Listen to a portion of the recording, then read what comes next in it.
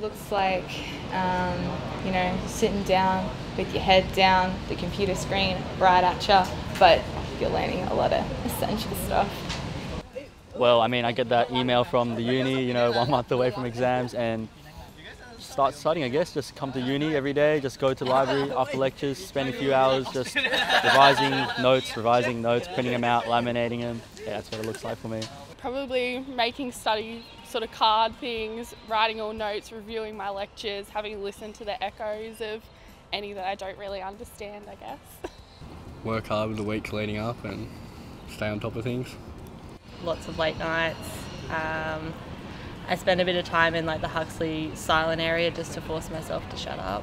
Looking over lecture slides and echoes.